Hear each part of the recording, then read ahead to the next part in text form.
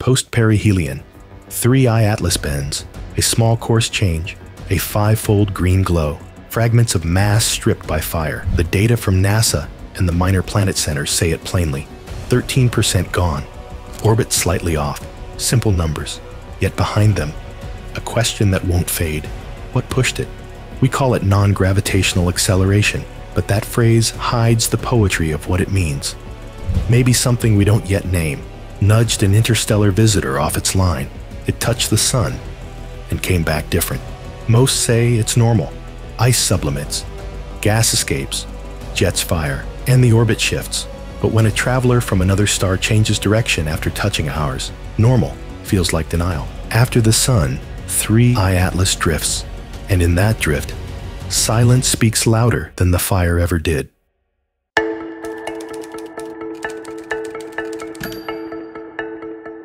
When an object like 3I Atlas dives toward the sun, it enters a crucible of light. At perihelion, that thin, merciless point where distance dies, everything it carries begins to unravel. The frozen gases that held it together awaken, boiling into invisible streams. Ice becomes vapor, carbon and dust tear away. Molecules that slept for billions of years ignite for a few seconds and vanish. A comet doesn't simply survive perihelion, it transforms through it. For 3I Atlas, that moment was violent, but brief. When it reached the closest approach, the sun stripped part of its outer layers clean. Telescopes lost it to the glare. It disappeared into brightness itself, but when it came back into view, the numbers whispered what the eye couldn't see. It was lighter, roughly 13% of its mass, gone, evaporated into a cloud of nothing. And yet, despite being smaller, it moved differently, slightly off course, just enough to make the instruments notice. The light it reflected also changed. Observers saw a five-fold surge in the green band, a spectral flare produced by molecules like diatomic carbon and cyanogen. That shade of green is the color of comets in pain, the sign of a nucleus shedding its skin. Atlas was no longer the same traveler that entered the inner solar system months earlier. The heat had altered its body, and with it, its destiny. NASA's Jet Propulsion Laboratory and the Minor Planet Center confirmed what the data implied: a subtle acceleration, roughly 94 kilometers per second per day, not explained by gravity alone. This kind of motion is known. It's the gentle push of gas jets erupting unevenly across a comet's surface. Imagine tiny thrusters firing in silence, shifting an entire world by the weight of vapor. That's how small forces change the shape of space. The phenomenon has a name: non-gravitational acceleration. But the term hides the poetry of it. What it means is simple.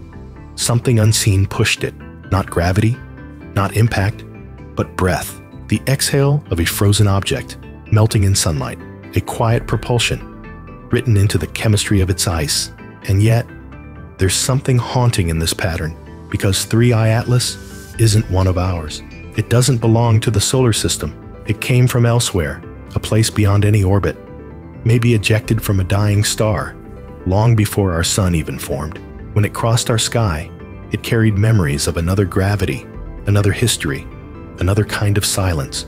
So when we say it changed course, maybe we're not just talking about mechanics. Maybe we're witnessing the echo of something ancient, drifting through light for eons, now gently rewritten by a star that wasn't its own. After the fire, 3I Atlas drifts onward, lighter, altered, silent, no longer the same traveler. Maybe that's how everything that touches the sun ends up, not destroyed, but changed.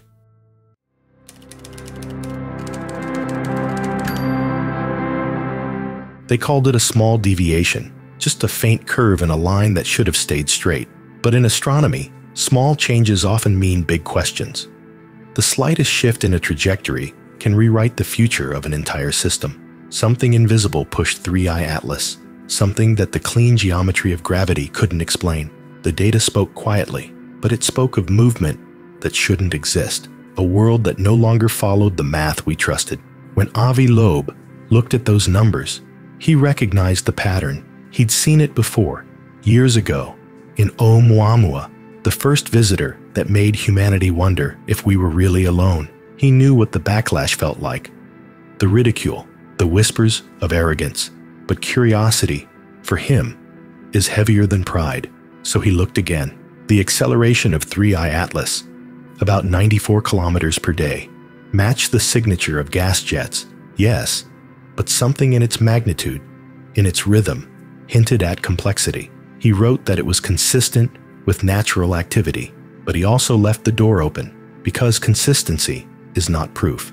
NASA and the Minor Planet Center confirmed the same drift, labeling it as non-gravitational acceleration. The term itself feels mechanical, as if naming it makes it less mysterious. But the truth is simpler and stranger. Something pushed it, softly, persistently, as if the void had wind. If Atlas lost so much mass after perihelion, there should be evidence. A coma of dust and gas, a glowing envelope around its shrinking core.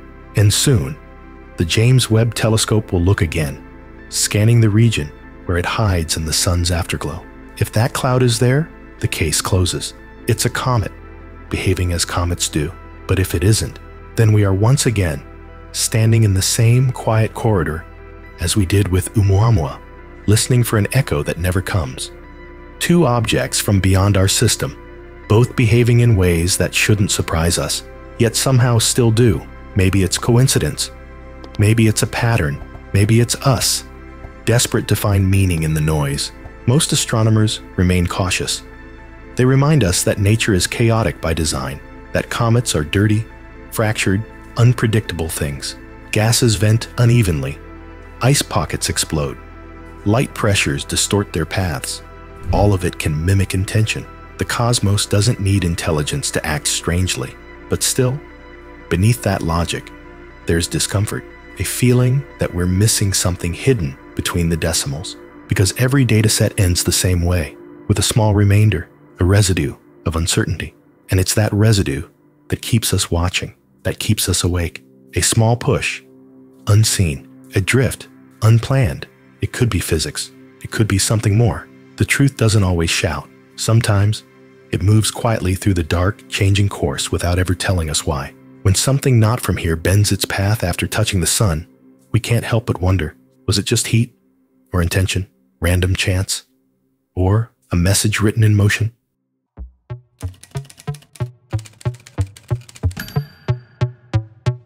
The sun never rests. It coils in silence, storing its rage until the next eruption splits the calm. On November 4th, it broke again.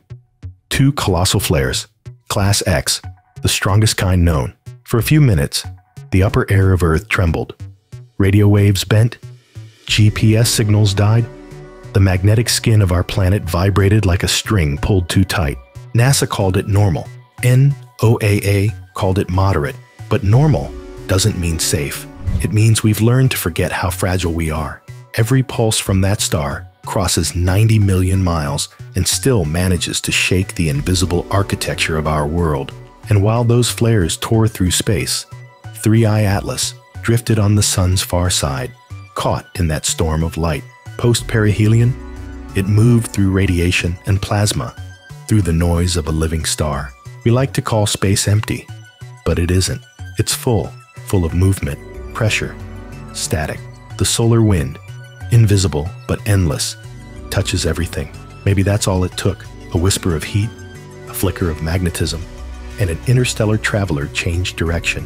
Some say it's just physics, outgassing, thermal jets, a perfect explanation. But explanations aren't always the end of mystery. Sometimes they're just the door that opens to a deeper one.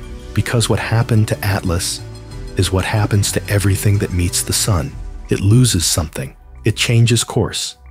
It becomes lighter, smaller, different. The sun writes its story into every orbit, every particle, every drifting speck that dares to pass close.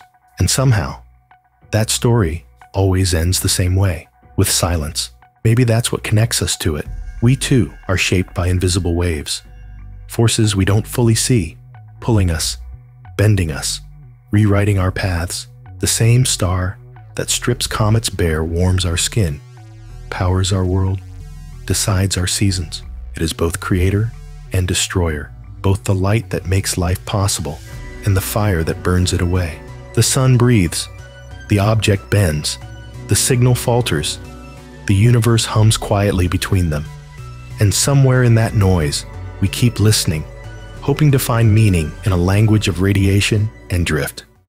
Maybe there's no message at all, no intention, just motion, the endless rearrangement of matter and heat.